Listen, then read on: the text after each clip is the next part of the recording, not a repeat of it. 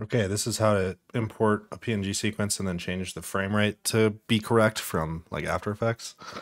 So you just want to import the old style way of like double clicking here or hitting the keyboard shortcut for importing instead of dragging and dropping. And then obviously you just navigate to where the PNG sequence is. And then you just click on the first frame and make sure this image sequence box is checked. And then that's all you need to do here. You hit open.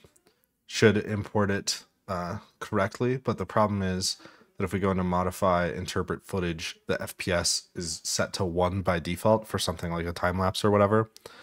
And so, or it says use frame rate from file, which is 2997, but this is a 60 FPS